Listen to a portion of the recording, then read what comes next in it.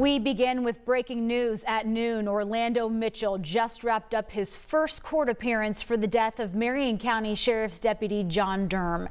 Mitchell is now charged with murder, robbery resulting in serious bodily injury, and escape. A special judge is handling Mitchell's case because Durm's killing took place on courthouse property. In the brief hearing this morning, the judge read charges against Mitchell and advised him of his rights. The judge also made sure attorneys are qualified to work on a death penalty case. Before dismissing today's hearing, the judge set a pre-trial hearing for September 8th. We will have a complete wrap-up of today's hearing tonight on 13 News starting at 5. Yesterday, prosecutors talked about their decision to pursue the death penalty against Mitchell. Our Logan Gay has been combing through court documents to learn how the prosecutor's office came to this decision. The Marion County prosecutor, Ryan, says they didn't make the decision to pursue the death penalty lightly, but given the circumstances, they believe it's the right thing to do.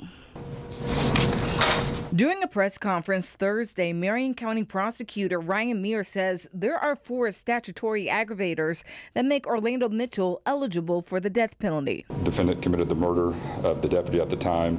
The defendant was in the custody of the Marion County Sheriff, which is one statutory aggravator. The second statutory aggravator is the defendant killed a law enforcement officer as they were acting in the course of their duties. The third aggravator is the defendant committed the murder by intentionally killing the officer while he was committing the crime of robbery.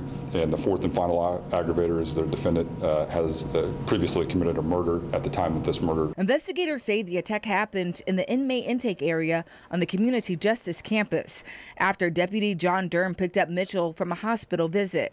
Officials say surveillance video shows Mitchell attacking Durm from behind, choking the deputy with a chain from his handcuffs. Documents say Mitchell's handcuffs were connected to his belly chain, but the belly chain was no longer around his waist. Police tell us Mitchell used a key to free himself from his handcuffs and took off with the transport van. He later crashed it into a light pole just outside the community justice campus. He has no business, if convicted, to ever step foot out of a jail cell again.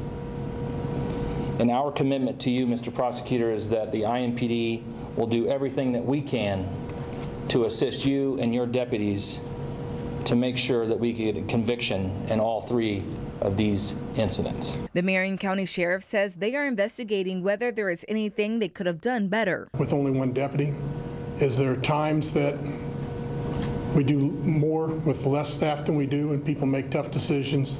Yeah, probably. They hope these changes send a message to anyone else who might consider harming a law enforcement officer. It needs to be known that in this community, if you kill a law enforcement officer, you should be willing to sacrifice your life.